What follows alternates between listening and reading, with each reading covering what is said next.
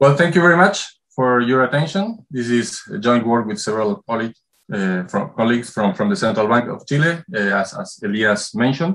And the usual disclaimer applies here. Opinions and conclusions expressed in these papers are ours alone and do not necessarily represent the official views of the Central Bank of Chile or any of its board members. So we're going to talk about global drivers and macroeconomic volatility in emerging markets economies, or EMEs, as we are going to refer to them through the presentation, with a dynamic factor, general equilibrium perspective. Global factors have received a lot of attention in the literature. They have been pointed as important drivers of macro fluctuations in EMEs, in particular in small and open economies. Recent works have associated or linked these factors to or with global financial conditions, commodity prices, changes in sovereign risks, global growth factors, among others. But the debate is still open regarding at least the nature of these global forces and the transmission mechanism through which they end up impacting emerging market economies. So how do we contribute to this discussion with this paper? Well, here we aim at identifying the most relevant global forces for EMEs and understanding the way they are interrelated. We also aim at exploring the specific channel through which these forces affect and shape this economy's business cycle. And we do this in two steps, basically. First, we estimate a global dynamic factor model using a broad set of data from a group of 12, mainly commodity exporting EMEs over the last 20 years. We also include several variables from this economy's main trade partners, including both advanced and emerging economies, and we include additionally international prices in goods and financial markets. In this first stage, and based on our identification assumptions, we allow for three global forces to coexist and interact. First, a financial factor, second, a price global factor, and third, a growth global factor. But then there is a second stage. And in order to evaluate the transmission mechanism and the quantitative relevance of these global factors on domestic economies, as well as the implications for monetary policy, we zoom into the Chilean economy. What we do is we embed the estimated structure of the dynamic factor model as another layer of the large-scale DSG model used regularly at the Central Bank of Chile for policy analysis and forecasting. And through the lenses of the DSG model, we analyze this mechanism. So what are our results? What do we find? Well, first, we see that the three global factors that we estimate show strong co-movement. There is a high interaction among them. And there is a particular preponderance of the financial factor affecting the two other factors. Second, these factors explain an important share of EME's business cycle and global commodity prices, especially the financial and the price factors. But they also make a very good job actually explaining the dynamics of the main advanced economies included in our sample. We find that shocks to the financial factor induce a sort of risk-on episode where growth in EMEs rises and prices increase. And these shocks end up explaining the most significant part of the variance in global variables. But for the EMEs that we analyze, shocks to the price factor, which we interpret as cost push shocks, are especially relevant, as we will see. A third result that we highlight here is that we find that the analysis for Chile, when we analyze the Chilean economy through the lens of the DSG model, we gain understanding of why the price factor actually has a preponderant role for EME's business cycle. And this is basically because while a shock to the global financial factor triggers reactions in global variables that move the domestic economy in opposing directions, the contrary happens when a global price shock takes place. These offsetting effects of the domestic variable is not present, and most transmission channels actually end up pushing in the same direction. This implies that the monetary policy should respond more actively in the presence of this type of global shocks relative to the reaction to global financial shocks. So here a brief outline. We had our introduction. Now we'll move to present and discuss our dynamic factor model, and then we'll analyze the transmission mechanism of the estimated global factors into EMEs. Well, let's move to the dynamic factor model. The state space representation of our dynamic factor model is very simple and very general. Equation 1 here is our measure equation, where YT is the vector of observed macroeconomic variables, which is expressed in the equation as a linear function of a vector of an observed factor, F, and a vector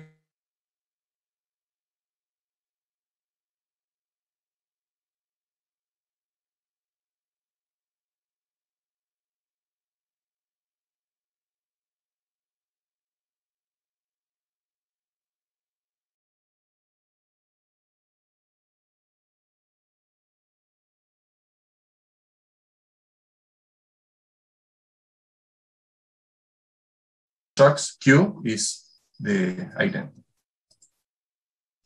We estimate our model using an unbalanced quarterly panel dataset between 2002 and 2018 for a set of 12 mostly commodity exporting EMEs. We also include in the dataset some macro variables of these EMEs top trade partners, and we include additionally global prices of the top commodities exported by these emerging economies. For simplicity, we organize our data. This is the YT vector of observables in the dynamic factor model into two groups. A set of what we call EME variables that includes data on GDP, CPI, MB, spreads, and a major stock market index for each of the 12 EMEs in the sample. We have here 48 series and a set of global variables that includes these EMEs most relevant external variables, and that's why we named them global variables. And here we have the EMEs import price indexes, GDP, CPI, and exchange rate of the top trade partners, global prices of the top commodities exported, and an estimation of the US shadow Fed fund rate. Now we have a diverse data set. If we consider both groups, the EME variables and the global variables, we end up including 20 GDP series that account for about 80% of the world GDP. Now, we have this relatively simple dynamic factor model and a very diverse data set. And as we mentioned, we would like to understand the nature of the global forces affecting these EMEs in the sample. So the problem is that, it's not a problem, but the point is that the model is silent or does not allow for a structural interpretation of the estimated factor in its general specification. So what we do is to introduce some parameter constraints that allow us to name ex ante the factor. In practice, what we do is set to 0 some of the entries of the loading, factor loading matrix, which is somehow depicted or illustrated here. This is the gamma matrix, remember? And in this way, through these restrictions or constraints, we actually limit or block the contemporaneous effect of some of the factors on particular variables. The table here show how we actually introduce these restrictions in the factor loading matrix. Rows, just to understand the table, each row represent a particular type of measure equation, and each column represent a factor that we estimate. Thus, each of the entries in the matrix represent a particular loading for a given factor in a given equation. White circles refer to entries in the loading matrix that are set to 0, and black circles are the unconstrained entries. So the point is, when we set to 0 a particular loading, what we are doing is basically not allowing the factor to impact contemporaneously on the observed equation. For example, here, this is a 0 in the matrix. The price factor then is not allowed to impact on GDP of EMEs. The specific constraint that we impose and the factors that we then name after these constraints are consistent with the factors identified in the literature, the ones that we just mentioned in the introduction. We end up estimating 3 factors: a global or financial factor, primarily associated with financial data, that is stocks, EMEs, exchange rates, and the shadow Fed fund rate, but also associated with activity and price data. We also estimate a price factor here, primarily associated to CPIs and global commodity prices, and a growth factor, finally, that is basically associated or linked to GDPs, both of EMEs and their trade partners. We estimate the model in log differences, except for the Fed fund rate are EMEs that enter the model in first differences. So here we have the factors. We present them in levels, which are obtained via accumulation of the original estimated factor. Remember, the factors are estimated in log differences. We accumulate them, and we plot them here. And we also, so the black lines are the factors, and the bars, the color bars, are basically the historical shock decomposition of each of them. What we see here is that first, there is a strong co-movement among factors, and there is actually a strong dynamic correlation, dynamic co-movement between these estimated factors, as we can see here from the cross-serial correlation in the figure in the bottom left. The correlation actually goes up to 7.75 for some of these series, the cross series. The second feature that we highlight here is the high interaction among factors. And we see that from the fact that there are several colors, or the 3 colors actually show up in all 3, behind all 3 factors. Blue colors, which are financial shocks, actually are relatively more preponderant. This is the other feature that we highlight, the preponderance of the financial factor, which goes in line with the high interaction that they show. Shocks actually to the financial factor explain, when we look here in the table, this is the unconditional variance decomposition of factors. We see that the financial shock explain about 3/4 of the financial factor itself, but also 42% of the price factor and 35% of the growth factor. The price factor is also relevant. It explains almost 25% of the financial shock, the variance of the financial shock, more than 50% of its own variance, and 37% of the growth factor, the variance in the growth factor. So how do we interpret these factor shocks? Where here we have the impulse response function to shocks to the financial factor in blue and the price factor in orange. For each macro variable here, GDP, inflation, EME, and so on, we report the median IRF among exclusively the 12 EMEs in our dataset. What we can see here is that a shock to the financial factor, again, the blue lines, is associated with a risk-on type of episode, or a sort of relaxation of the global financial condition that induces positive responses in stock market indices, a fall in sovereign risk, an increase in prices of commodities, and also higher growth and higher inflation in these EMEs. Shocks to the price factor, the orange lines, have relatively different effects. They can be interpreted as cost push shocks or negative global supply side shocks, in which import prices and inflation increase, economic activity actually slows down a little bit, stocks and commodity prices fall, and sovereign risk actually rise after these shocks.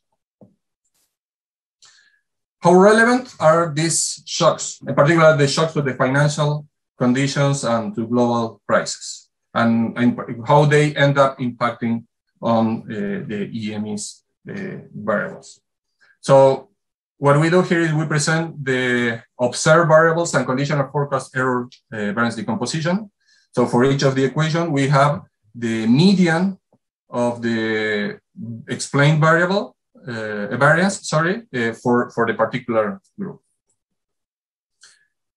If we look at this first group, the EME variables, what we see is that shocks to the 3 global factors in the last column account for more than 38% of the variance in GDP, in the EME GDP, a quarter of the variance in EMEs, and almost 2/3 of the variance in stock indices. They don't do a great job explaining inflation in EMEs, only 9%. When we look at the explained variance for global variables, we see a lot of action as well. All 3 factors end up explaining 39% of GDP for trade partners, 43% of CPI, almost 49% of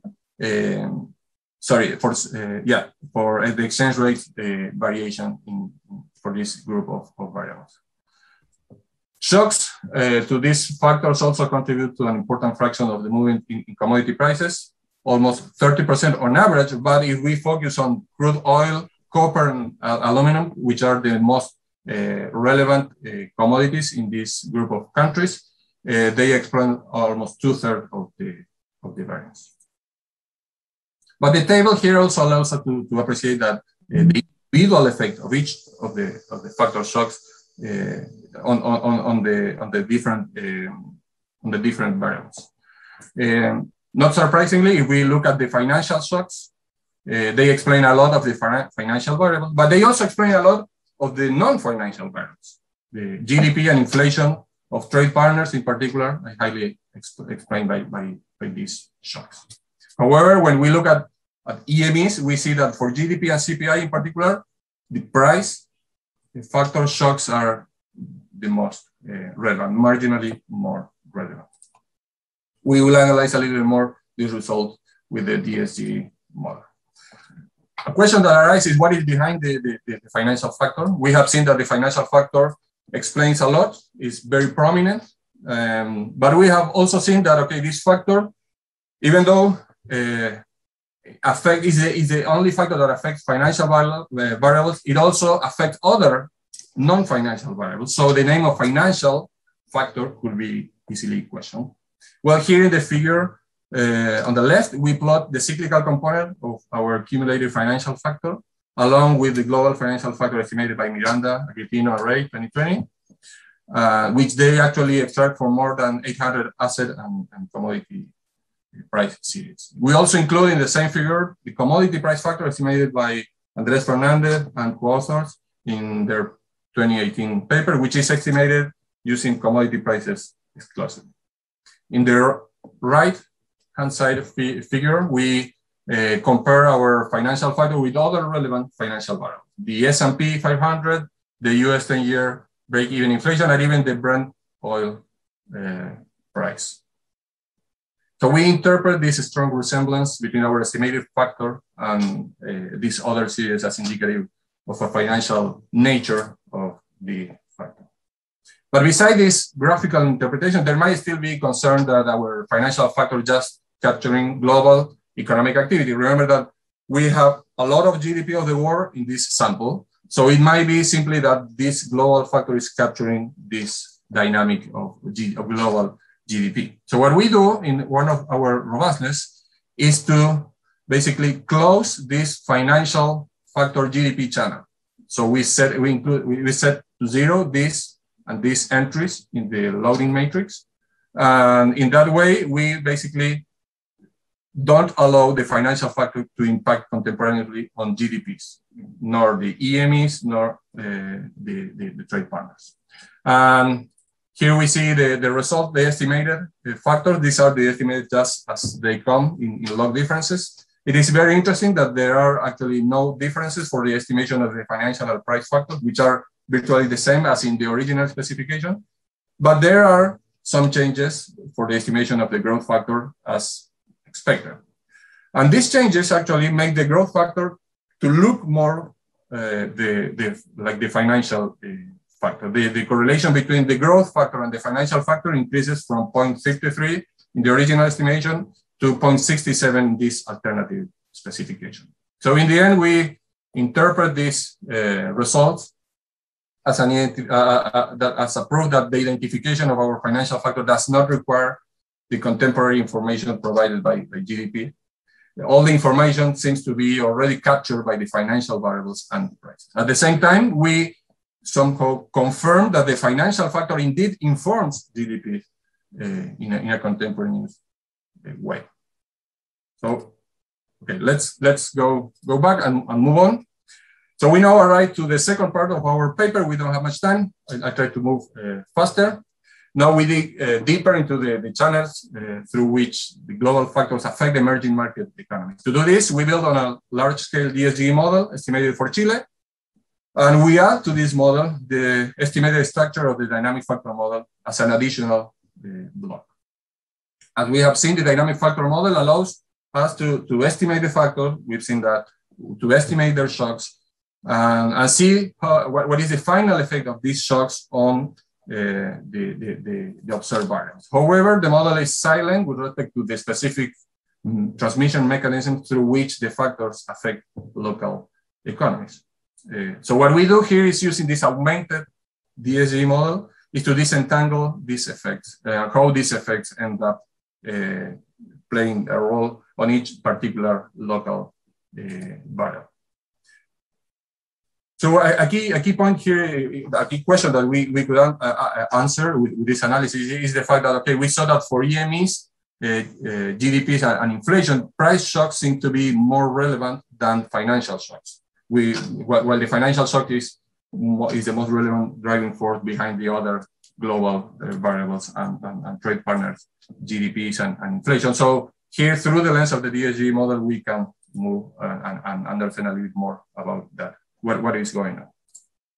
So here we have our DSG model estimated for the Chilean economy. The details are not provided here. You can find them in the García et al. 2019 paper. The model, this is actually the one that the Central Bank of Chile uses regularly for forecasting and policy analysis. The model considers a local economy and an external sector, because the local economy interacts with the rest of the world in two dimensions, in the real sector by importing and exporting goods and services, and in the final sector by trading bonds in international markets. The link between the external and the domestic blocks is through 6 different channels, which are actually external variables, namely the main trade partners, GDP and prices, the prices of copper, which is the main commodity exported by Chile, and oil, which is the main commodity imported by Chile, an import price index, and an indicator of external financial conditions. Those are the channels through which external global forces affect the domestic economies. In the original DSG model, which is depicted here in the left, on the left of the figure, we see that the external variables here, the green circles, are assumed to be orthogonal, and they have only direct effects on the domestic economy, which are illustrated with green arrows. In the augmented DSG model, on the other hand, which includes the factors or the structure that we import from the dynamic factor model, we see that these global factors, in this case, the orange and purple ones, the A and B, respectively, affect the domestic economy through their effects on these external variables. And there are both direct and indirect effects of them, as we can see them through with the orange and purple arrows here. These factors, actually, the shocks to these factors, since they are interrelated, they induce somehow co-movement as well in the external variables. And with this structure, the model allows us then to measure the effects of factor shocks, global factor shocks, separately, analyzing the different channels as we turn on and off each of them, and how they end up impacting on the local economy. As an example, brief here, assume that the orange factor is the financial one, and the purple is the price factor. And let's say this external variable is the copper price, and this is oil price. So we could see, we could imagine how a shock to the financial factor here has a direct impact on copper and oil prices, which is illustrated with the orange lines here. but also the shocks affect the price factor, which in turn affect through these other two orange lines, copper and oil prices respectively, and they both end up impacting on the domestic economy. So here we have the shocks and the IRF that they induce. We consider a one standard deviation shock to the financial factor, and we focus here on the local. Sorry, how much time do I have? It's 2 minutes. You have 5 minutes. Okay, good. Okay, thank you, Elias. So we have a one standard deviation shock to the financial factor, and we focus here on the effects, on particular effect on GDP levels and headline inflation in Chile. See, through the lens of this model. The final IRF are the black lines, but in the color bars we have somehow partial IRFs. That is the effect that the financial shock induces on GDP and headline inflation through each particular channel which are mentioned here: foreign GDP, external financial costs, oil prices, and so on. So what we have here, very briefly, effects of the financial factor shock. The copper price increase actually, so ends up having an important positive effect on Chile's GDP, ends up appreciating the exchange rate as well and pushing inflation down. Oil prices increase as well. That impacts negatively the Chile's GDP, but positively headline inflation, of course. Import prices increase, and there, well, I'm not going to go through all the specific channels, but the point is, as we look at here, for example, import prices increasing the cost of imported goods, affecting negatively inflation, increasing inflation, positively inflation and negatively GDP. We see trade partner inflation increasing as well. Trade partner growth increases as well, and exchange rates appreciating and sovereign risk falling. So we don't have much of an effect of these last two variables. But the point is that there is a lot of variation induced by each particular channel, and the final effect ends up being in between, given that some of these effects go in one direction and some of the other go in the other direction for both GDPs and headline inflation. If we go and analyze the effects of a price shock instead, we see that copper price decrease, oil price decreases here, import prices increase, trade partners inflation decrease, trade partners growth decrease, and the exchange rate depreciate and sovereign risk increase. So there are mixed effects all over the place. But the point here is that even though the individual variance induced by each of these channels is relatively lower or smaller than the ones that we register for the financial shock, when we add up all of them, we have a very negative effect on GDP level and a strictly positive effect on headline inflation, because basically most of these channels point or go in the same direction. When we analyze the effects on monetary policy responses, we see in line with the reaction of inflation that there is little inflation in when we have financial factor shock. Therefore, little reaction in the monetary policy rate. There is more inflation as a consequence of a price shock, and therefore a stronger and more active reaction in the monetary policy rate. And behind the dynamic of the monetary policy rate, we can see what is playing or moving things or driving this result. In the right graph, we see the monetary policy response and conditional forecast error variance decomposition. And we see again that even though the variance explained by each individual factor is larger for the financial shock, and even though if we add up all of them, the effect is significantly higher in terms of how much variance we explain with these shocks in comparison to the price shock. The fact that the covariance plays different roles in each case end up driving the result.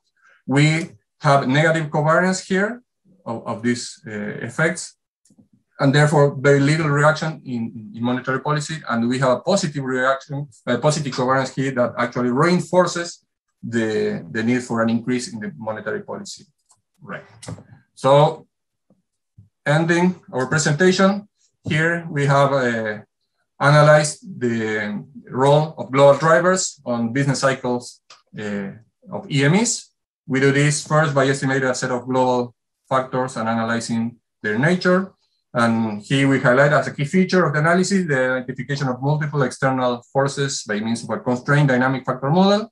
We find empirical support for the relevance of a global financial factor, followed by global price factors as well in EMEs. We end up embedding our empirical factor structure as an additional layer in Chile's central bank DSG model, and the analysis through the DSG model suggests that there are relevant implications for monetary policy, in particular in the presence of price shocks that induce, at least through the model, strong monetary policy reactions in comparison to other sort of relevant shocks as well. Thank you very much.